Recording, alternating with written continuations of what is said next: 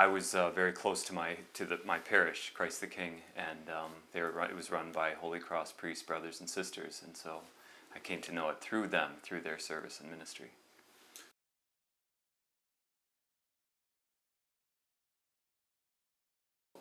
I started to think about priesthood and Holy Cross in high school.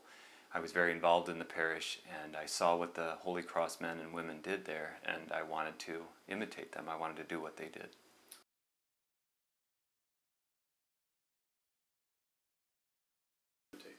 I saw their friendliness, their openness. I saw their joy, frankly, and that was what really attracted me to Holy Cross, is the joy of the people who had professed vows, who had been ordained, and who were doing the work.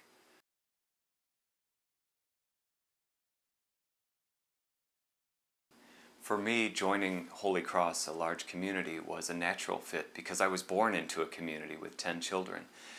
I think what I like about that, what draws me to community and family, is the same thing. It's a sense of camaraderie, it's trusting in one another, it is being there for one another and sharing in life's joys and sorrows.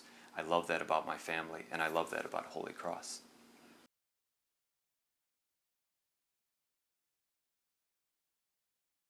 I think right now what's freshest in my mind is the work with the poor and the homeless in Phoenix.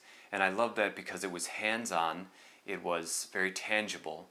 You know, theology is one thing, ministry, prayer, preaching, but to give someone food, to help someone with clothing and with the basic necessities of life really meant a lot to me, and it was a way I could really live the gospel. And that's what I really enjoyed about that ministry.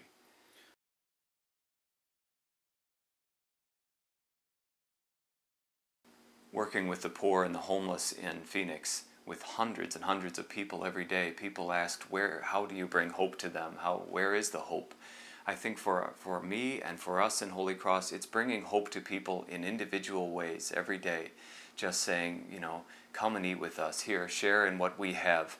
There is something else other than the drugs and the street and the prostitution that surrounds us. There is hope, there is another life, not just here in this world, but ultimately in the next world, in the kingdom of heaven.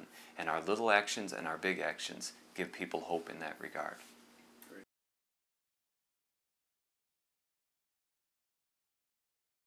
If someone is discerning a religious vocation, I would tell them to take little steps in discerning. And by that I mean, you know, you can't figure out one day to the next, should I be a priest, should I be a brother or sister?